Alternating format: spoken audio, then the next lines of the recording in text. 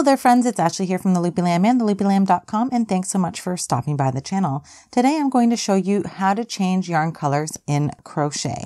Now before we get started, I want to cover a few things.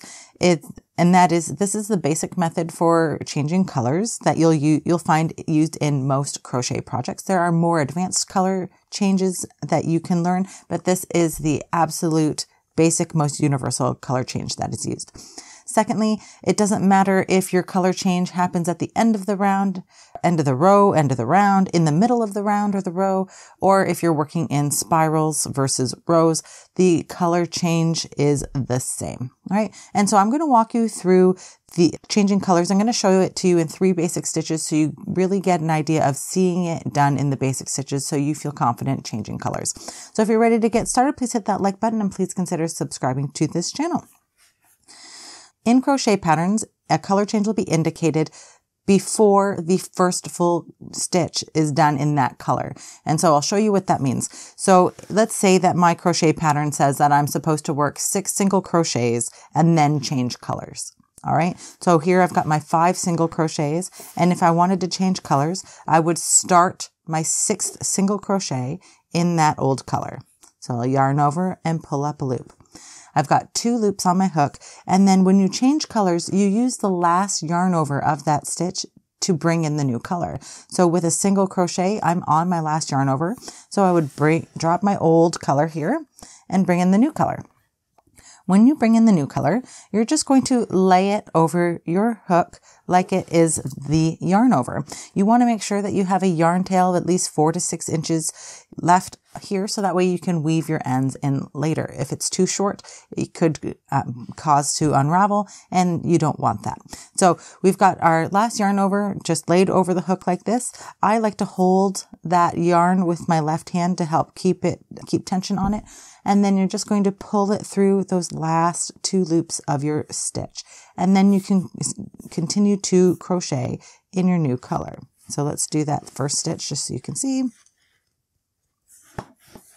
All right, and then now the reason I was doing that because I wanted to show you that the tension in your last stitch might get a little wonky, and that's totally normal. Don't be alarmed by that. What you can do is just pull the yarn tail from your old color and pull that until it's much closer to what the tension of the rest of your stitches in that row are. All right, so now we've done a single crochet color change, and I'll show you how to do it with half double crochet. So again, when we change colors, we use the last yarn over of the stitch to bring in the new color. So to do a half double crochet, we'd yarn over and work into this stitch, yarn over and pull up a loop.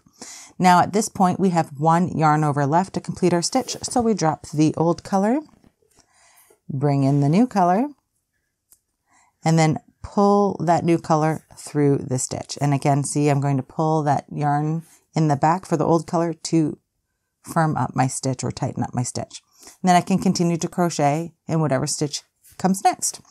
All right, so let's do this with double crochet.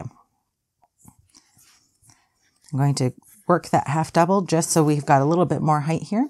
And so when we're changing colors in double crochet, we're going to yarn over, insert into the stitch, yarn over and pull up a loop, yarn over and pull through the first 2 loops. So now we're at the point where we're at our last yarn over.